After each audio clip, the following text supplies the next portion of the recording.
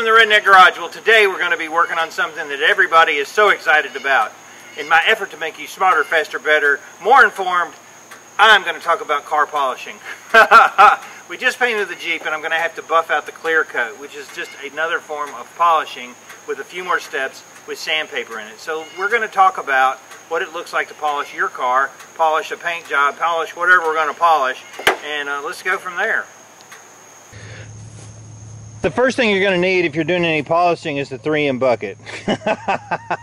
Not really, but I do have one. Isn't that cool? It's got a little thing on the top where you can hold your tools in it. And it's always a good idea to put a couple drops of soap in the water that you're using to do your wet sanding, because it'll give it a little bit more lubrication as you're going across your new finish, or if it's an old finish. The other things that you have to have is like a sponge pad. This is a 3M, and this is 1000 grit wet or dry sandpaper, and this is a newly painted hood. Now, what you're doing is you're knocking off all the nibs and stuff just to get down to like regular orange peel is what you're wanting to do. You're not wanting to do aggressive sanding on it. You're just trying to smooth out the finish. So that's what I'm going to work on in the hood, is taking out all this basketball shaped orange peel with 1000 grit before I go any further as far as the sanding goes.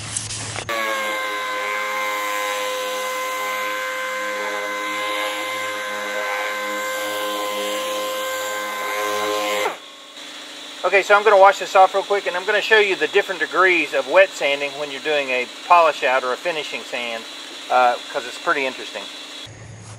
Okay, where the water's beating up is where it hadn't been sanded at all, and I was concentrating on this area right here. I'll take my squeegee, just kind of squeegee it across. Okay, so here's our example. If you look closely here, you can still see it looks like a basketball, and that's your orange peel.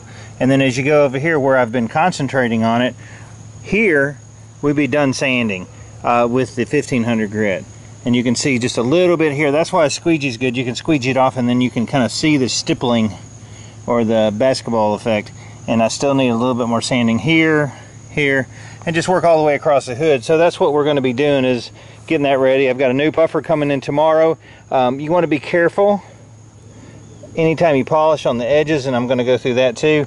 And then when you get down to the edge, it looks really super shiny, but in actuality it's just like this. It's not an even surface. Now the next step up from hand sanding is my Dynabraid 3/32 DA sander, and it's got a hook and loop 1500 3M Trizact sanding pad. And I'm going to try using it. I'm going to use it on there and see how it comes out.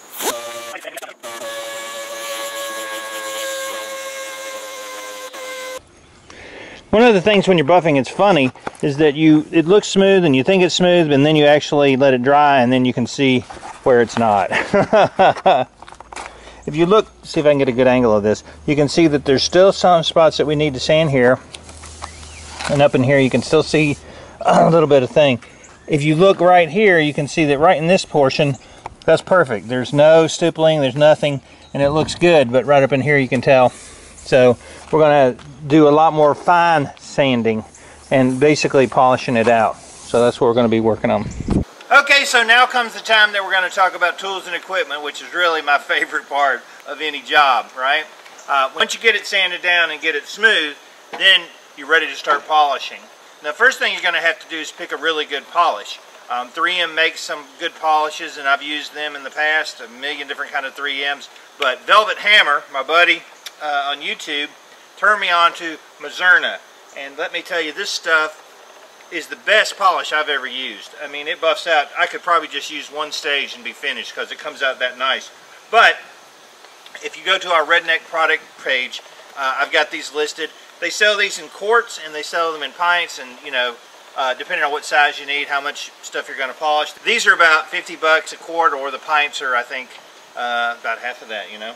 This is an FG 400, which I found to be really, really good as far as like doing that first cut.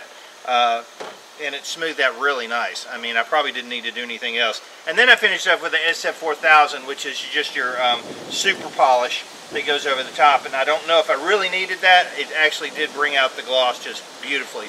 So Mazerna for me is the one that I use because I think it comes out really the best over even some of the 3M stuff I've used in the past. So personal preference, but that's mine. Next thing you're going to need is a polisher.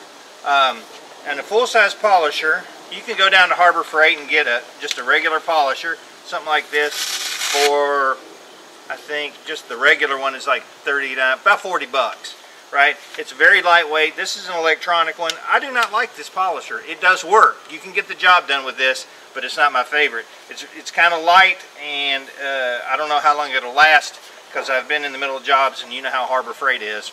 Okay. So what I found after doing a lot of research about body shops and what they use and things like that, I'm not a DeWalt fan. I hate DeWalt. I think they're crap. So Makita makes probably one of the best auto body buffers out there. These are about 200 and something bucks. If you go to the product page, like I said, it's on there.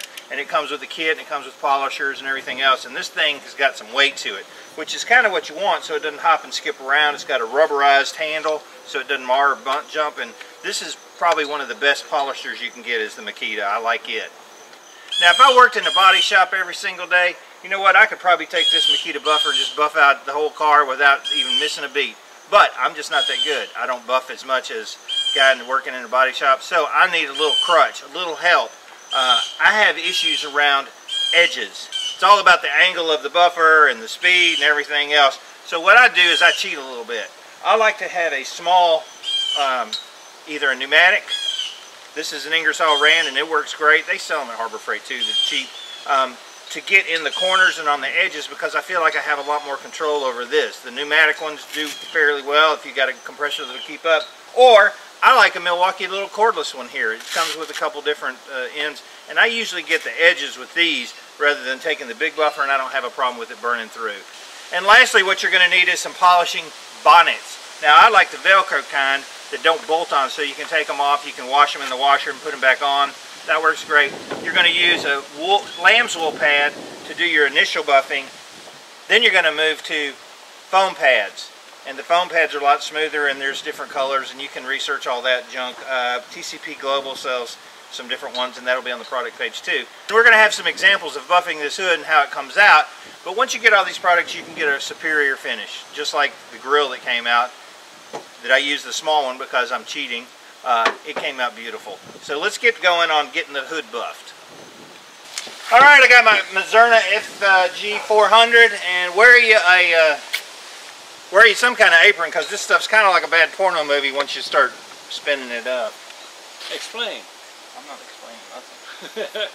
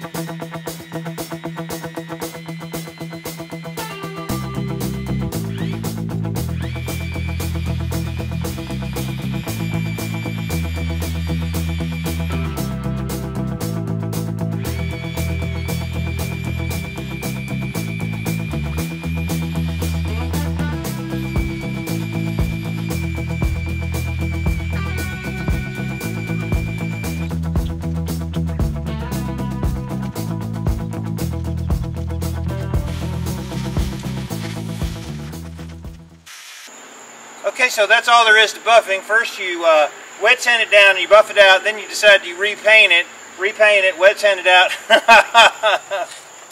Anyway, I hope you have a little bit better concept idea of the things that you need to do your own buffing. This turned out beautiful. I'm going to take a quick shot right now and let's take a look.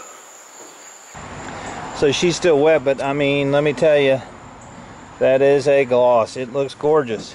Now, when I buffed it, I didn't actually buff this edge piece because I didn't want to have to redo it. If it's good and shiny and there's no orange peel in it, leave it alone. Just buff down to it. That's a tip. And the only spots that I've got that are really going to need repair is going to be, I've got one little spot right here at the very edge, I think. No, actually I don't. I've just got one right here. Right here on that very edge, it burned a little paint right there, and I'll touch that up with a little Q-tip and stuff. But overall, this hood looks excellent. Looks beautiful. You can see that gloss coming out. It looks gorgeous. I'm super happy with it. Put the hardware back on. It's ready to go on the truck. Maybe once it's on there, may need a little bit of hand buffing or whatever for a couple spots, but I don't see them. The question that I get the most is, I've got an old car, can I buff it? The problem that you run into with that is, how thick is the clear coat on it? Has it been wet sanded down and buffed before? Is it in really bad shape? Because sometimes when you buff a car that the clear coat's in bad shape, it'll just take the clear coat off and then you're just going to have to repaint. So, yes and no. Anyway, if you have any questions, comments, suggestions, post them below. I'm happy with it. I'm David from the Redneck Garage. Keep turning wrenches.